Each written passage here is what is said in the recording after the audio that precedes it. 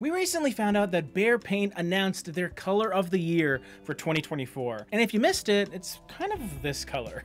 It's called Cracked Pepper, essentially an off black. And in today's episode of Color Quickie, I'm going to give you some trim colors that I think work really well with it, as well as 3 color pairings that I handpicked for you. It's James, the color guy from the Paint People. And what we're going to do today, like we always do on this channel, is break this color down, talk about how I might want to use it in my home, and then I'll finish off with those delicious color pairings. So first things first, we have basically black as the color of the year with Behr Paint. And this tells us a couple things. One, we're still living in a neutral sort of zone. This isn't a vibrant red or yellow or green, an off black, which essentially is something that's devoid of color. But what's nice about it is it's a dynamic color because it's so dark, it's so rich. It's maybe not something that you would think of using, especially on an interior painting project, because most people think, oh, that's too dark, I don't want to deal with that. What I like about it is similar to white and off-white, black and off-black has that universal appeal because it's less likely to clash with other colors. It doesn't have any real visible undertones that might steer you in one direction when you want it to go in the opposite direction. But I guess let's talk about those undertones first, because some people may think, well, what kind of off-black is it? Is it a bit cool? Is it maybe brown, earthy, kind of taupey? Really, when you look at it technically, its RGB value is pretty even across the board.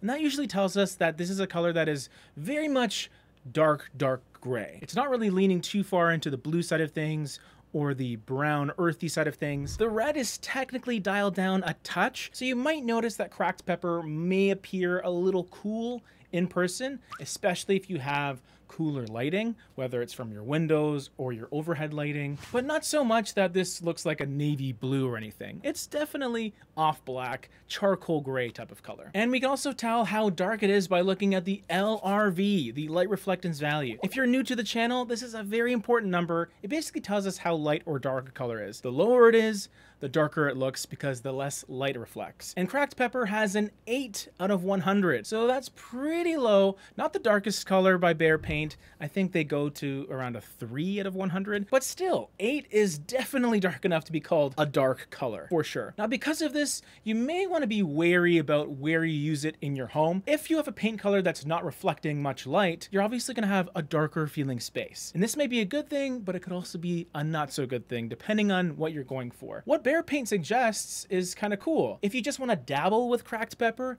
you can have it as an accent wall, for example, so you're still going to be able to surround it with a much lighter color. Or you can go all out and paint all the walls with it, maybe even the ceiling and the trim, and just really envelop the space with this dark color. It's allowing you to push the envelope a little bit with your color choices. As an exterior color, I think it's a solid choice. I always love an off black on things like garage doors, maybe trim, maybe front door, but garage door, always a good choice, especially if you have red brick on your home. Now let's get into some other colors that I would suggest for Cracked Pepper. You could look at Behr Paint's Color Trends palette for 2024, get some ideas from there, but I didn't even look at those colors for this video. I'm gonna give you a palette that I curated just for you, for free, because that's what I do. I'm the color guy, after all. So to start with a baseboard color, if you're not putting Cracked Pepper on the walls and your trim, and you wanted something a bit clean and off-white, I would recommend Frost, because it is a stark, pure white,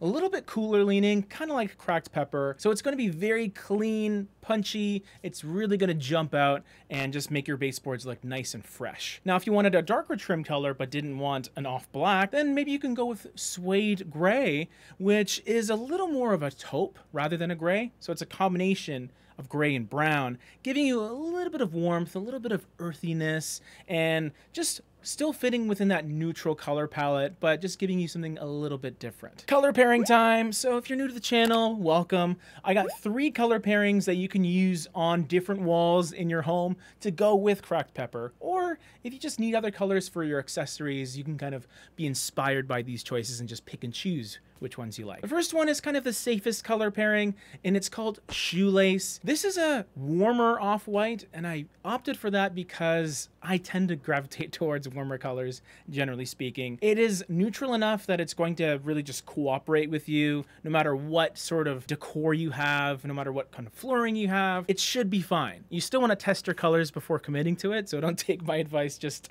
as gospel. Preach! But usually I find that colors like this work really well in a number of situations and circumstances. Because if you're starting with cracked pepper, that off black, really dark color, you might want a lighter alternative that can just bring in some warmth and airiness into your space. And that's what shoelace does. I sort of see the two as the shoelace on a black pair of Converse shoes. Color pairing number 2 brings in a little bit of that cool aspect again in a more abrupt way. It is French Colony. It sort of feels like a silvery denim blue, maybe a touch of green hiding in the background, but not enough to make it feel aquamarine or anything like that. This is a mid-tone color, maybe on the darker side of things, but really it serves the purpose of introducing some color, some hue, but still kind of living within that neutral, slightly muted territory. It'll feel a little bit more passive. It's not quite an accent color in my opinion. I feel like you can use this in a number of different spaces in your home. So living dining room, family rooms, kitchens, definitely bedrooms and bathrooms. Very versatile color, even though it is pretty rich and colorful. But then the unexpected accent color is maybe not what you're expecting. It's called Sweet Tea. And this is a mid-tone color. It has a 48 LRV, and it looks like it's just kind of this light brown, tan color. But when you see it compared to the other colors, you really notice its orange, peachy quality, and this really differentiates it from all the neutrals that exist. This isn't going to feel beige. This will have a real nice punchy quality, but I feel it has a contemporary feel. It is definitely in line with terracottas and clays and oranges. We are seeing a ton of these apricot sort of colors coming into popularity, and I think it's because they have this energy to them. There's this optimism with warmer colors in general, and I love it. And because we were starting with black, there's really a lot you can do with their color palette, so why not go with something that's a little more optimistic? Here's the color palette all together. Let me know what you think. Now, we've been doing this channel for several years now, and this is me asking for your help, because we want to continue making this our full-time gig, and the only real way to do it is to get support from you through our Patreon. By becoming a paid subscriber on Patreon, you get a ton of extra bonus content. There's at least 20 videos up there right now that are completely unique, and there's also extra perks where you can dictate which videos I review on our YouTube channel. So a huge thank you for those of you that are supporting us there. It keeps us doing what we're doing. I want to stay the color guy on YouTube next year, 5 years from now, 20 years from now. So yes, link down below if you want to help us out. We have more Color Quickie right over here if you want even more color palettes for free.